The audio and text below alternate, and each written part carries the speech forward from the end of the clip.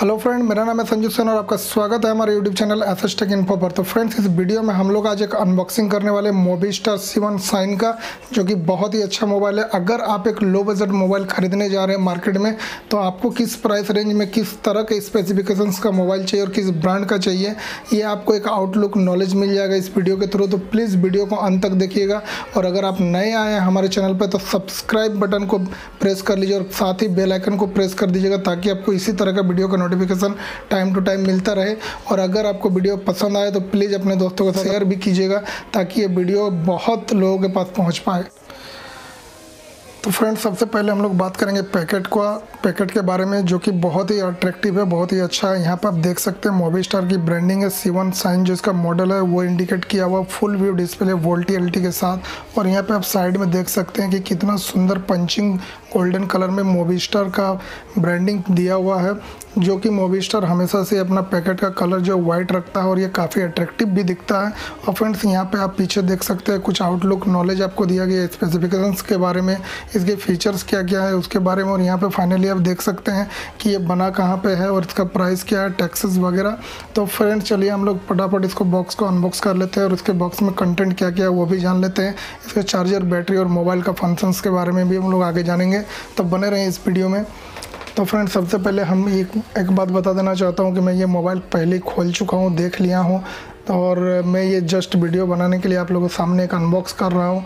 तो फ्रेंड्स, आप देख सकते हैं कि इसके पैकेट में इंडिकेट किया हुआ है जो कि ये मार्केट में 3 कलर में अवेलेबल है, ब्लू, गोल्डन और ब्लैक। जो कि हमारे पास ब्लू कलर में ये अब इस वीडियो में इस मोबाइल को देख पाएंगे, और बाकी सब कलर भी अच्छा है, लेकिन ब्लू मेरा फेवरेट कलर है, और ये तीनों में से मुझे सबसे ज़्यादा अच्छा ब्लू कलर का ही मोबाइल तो लगता है। तो फ्रेंड्स, हम लोग देख सकते हैं इसका जो है अभी एक रैपर लगा हुआ है।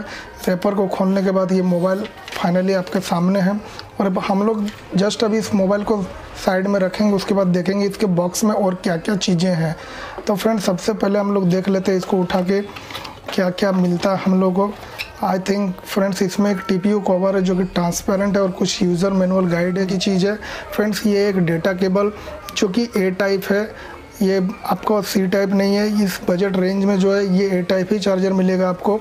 तो फ्रेंड्स, इसमें आप अपने डेटा को सिंक्रोनाइज कर सकते हैं अपने लैपटॉप और कंप्यूटर के साथ, और इससे अपना चार्ज भी कर सकते हैं। यहाँ पे सिम इजेक्टर टूल्स है, जिससे कि आप अपने सिम को इंसर्ट कर सकते हैं, ओपन कर सकते हैं। और यहाँ पे एक फाइनली चार्जर जो कि 1 एम्पियर का है। तो फ्रेंड्स, सबसे पहले अब हम बात करेंगे इसके कलर और बैक पैनल का डिज़ाइन के बारे में, जो कि काफ़ी अट्रैक्टिव है। ग्लास फिनिश है, ये पॉलीकार्बोनेट बॉडी से बना हुआ है, प्लास्टिक से, जो कि बहुत ही अच्छा है, बहुत मजबूत है। फ्रेंड्स, आप देख सकते हैं यहाँ पे एक मोबिस्टार की ब्रांडिंग दी हुई है। यहाँ पे एक आपको साइड में कैमरे मिल जाएंगे, ये 13 मेगापिक्सल का है। नीचे LED ब्राइट LED फ्लैश है, और फ्रंट साइड में फ्रेंड्स ये 8 मेगापिक्सल का कैमरा है, जो कि काफ़ी ठीक ठाक है। मैं इसके कैमरे की टेस्टिंग भी मैं अभी दिखाऊंगा।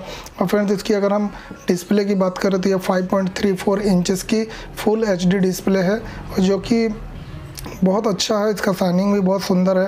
और अगर हम एक्सपेक्ट रेशियो की बात करें इस डिस्प्ले की, तो ये डिस्प्ले की एक्सपेक्ट रेशियो जो है 18:9 है, जो कि काफ़ी आपको डिस्प्ले का ही मिल जाएगा। और इसमें बेजल्स जो है काफ़ी कम है, इन्फिनिटी डिस्प्ले है। तो फ्रेंड्स, चलिए आगे बढ़ते हैं। इसके प्रोसेसर्स के बारे में हम लोग जानेंगे। ये ऑक्टा कोर प्रोसेसर है, जो कि काफ़ी ठीक ठाक है। मिड रेंज फ़ोन में ऑक्टा कोर प्रोसेसर ही दिया जाता है, और 2 GB की रैम है, 16 GB की इंटरनल मेमोरी है।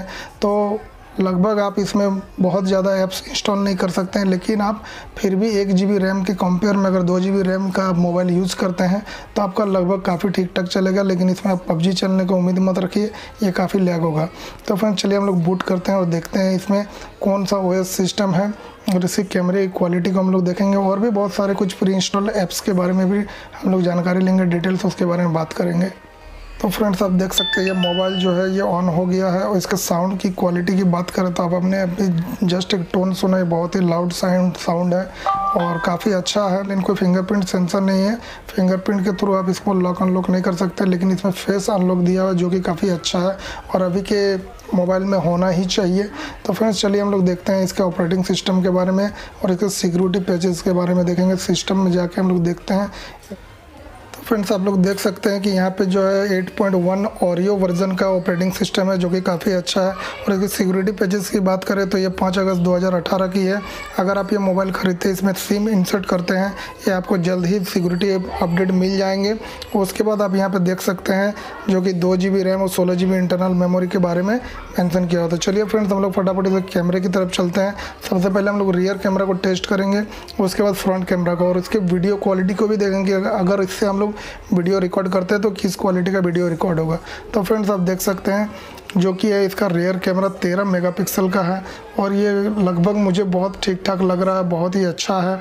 और इसकी फ़ोटो क्वालिटी आप देख सकते हैं किस तरह का फ़ोटो है।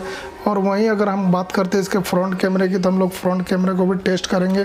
आप देख सकते हैं कि मैं यहाँ रिकॉर्ड कर रहा हूँ किस तरह से, और इसका फ़ोटो क्वालिटी मैं आप लोगों को सबमिट कर दूंगा वीडियो के अंत में, इसके रियर और फ्रंट कैमरे की।